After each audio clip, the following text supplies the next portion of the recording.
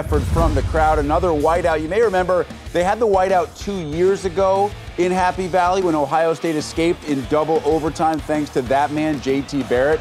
Picked this one up in the second quarter. Ohio State on top 3-0. Barrett finds his big, strong tight end, Marcus Baugh, who's breaking tackles and finding the end zone from 26 yards out. Ohio State would miss the point after the win. Bit of an issue on Saturday in State College. Buckeyes on top 9-0. Same score, about 2 minutes to play in the half.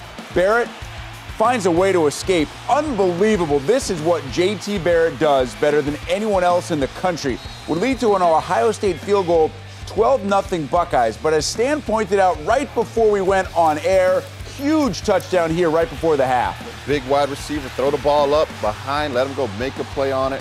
See great hands right there, phenomenal catch to get him on the board. McSorley to Godwin, and that Buckeye lead trimmed to 12-7 at the break. Third quarter, Curtis Samuel waited and waited and waited. This his first carry of the game. Coach, why'd you wait so long? Curtis Samuel goes 74 yards. Ohio State up 19-7. They would add a safety. It looks like it's basically over. Here is the safety on 4th and 11. The snap over Blake Gillikin's head. Does a great job to fall back on it, but add 2 more for Ohio State. Buckeyes up by 14 and all the momentum. But hold on a second.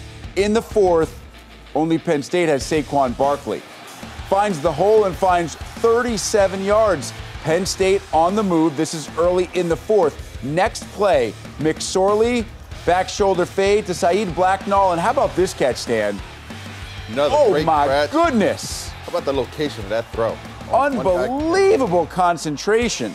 Setting up 1st and goal. 2 plays later, McSorley takes it himself. He's going to look for the pylon around the right end. Trace McSorley has escapability. And Penn State has a touchdown, down just 7. Under 5 minutes now in the game. It's a 21-17 Buckeye lead. Tyler Durbin on for the field goal. Howard, they were trying to decide, do you call timeout? They were in a rush. Yeah, and didn't get it done. They still have to be able to block it up. You can't allow this to happen.